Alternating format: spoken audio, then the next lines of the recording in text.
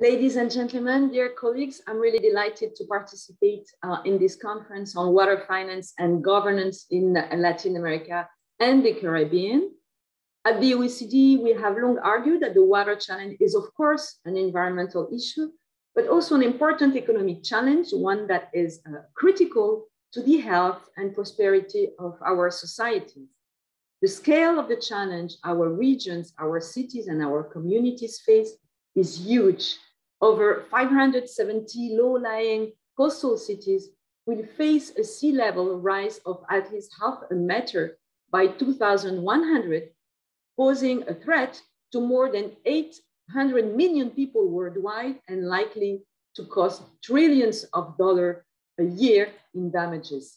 Water pollution was identified as a challenge by 75% of the 48 cities that we surveyed at the OECD.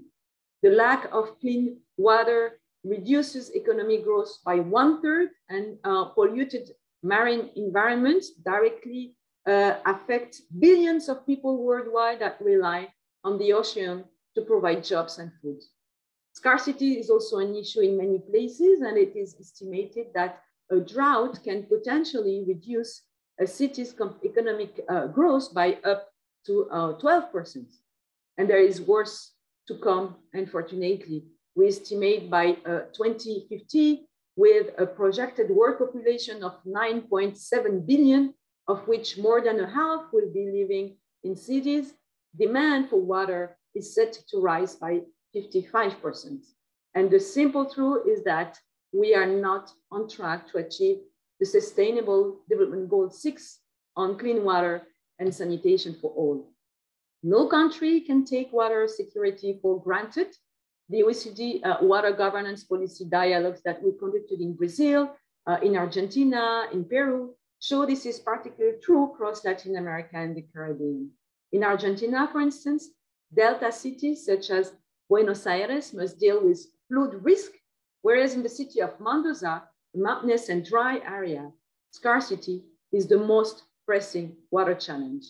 In Brazil this year, Rio de Janeiro and Sao Paulo went through the worst drought in almost a century, while in Lima, Peru, the pollution of the Rimac River is increasingly serious.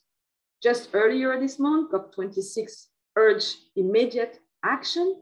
So what can we do to fix our water policies for people's well-being? 15 years of water work at the OECD have taught us that there is hope. Solutions exist, but there is a clear need to improve our water governance systems to implement them. And in particular, cities and regions need robust legal frameworks, transparent and inclusive water management plans, and access to funds. For example, Lima has used legal and economic instruments to achieve integrated basin management, but implementation is impeded as it is still pending approval of the Water Resources Management Plan, their main planning tool. In Argentina, there are a lot of great cases, such as the province of Mendoza, which has a kind of sophisticated framework of water regulations, but there are many provinces that have only recently begun to develop their water management institutions. So there is still much to be done, and at the OECD, we want to work with all partners to make that happen.